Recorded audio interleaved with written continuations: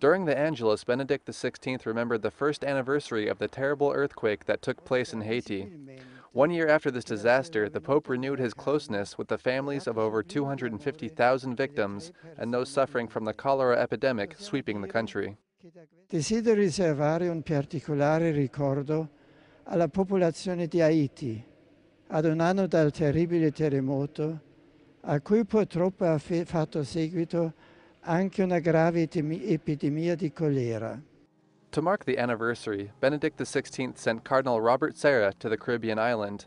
He is the president of the Pontifical Council Cor Unum, the Vatican's Department for Humanitarian Aid. With him, he brought $1.2 million on behalf of the Pope to help rebuild schools and churches destroyed in the earthquake. During the Angelus, Benedict XVI also greeted the Coptic Christians, who in recent months had been victims of several violent attacks. The last took place in an Egyptian church on New Year's Day, killing 21 people. The baptism of Jesus was also commemorated during this Angelus. The Pope explained the importance of rediscovering the meaning of the sacrament of baptism, as well as the role that parents and godparents play in the Christian formation of the newly baptized. E questa è una grande responsabilità che deriva da un grande dono.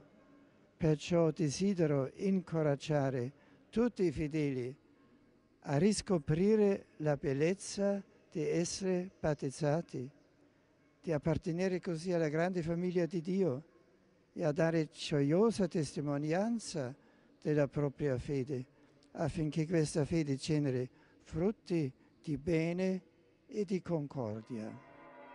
The Pope also encouraged giving Christian names to newborns, because he said it's the sure sign that the Holy Spirit again gives birth to man in the Church.